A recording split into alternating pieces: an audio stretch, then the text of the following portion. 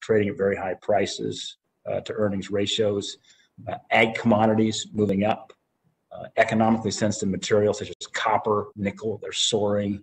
Bitcoin's up 80% this year alone. Question, Mr. Chairman, how do we know when, I guess to quote, I think it was Mr. Greenspan, talked about irrational exuberance has unduly escalated asset values, which then might become subject to unexpected and perhaps prolonged contractions? You know, so as we look at those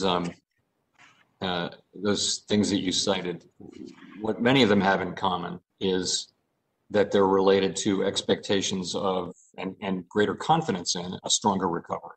So that's the metals. It's not so much Bitcoin, but it's the metals that you mentioned, and inflation expectations and other securities prices are really related to, you know, because of all the factors that are out there right now, an expectation that the recovery is going to be stronger, sooner, and more complete. And so that's okay.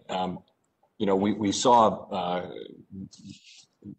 you know, commodity prices moved up a lot in 2008 and 9, and people were worried about inflation. The inflation never came. So it's a healthy sign, I think, there.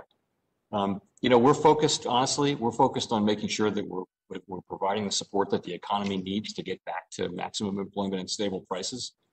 We've still got 10 million people fewer working now, according to the payroll statistics, and it's much worse than that in among the workers in the lower quartile. So that's really our focus.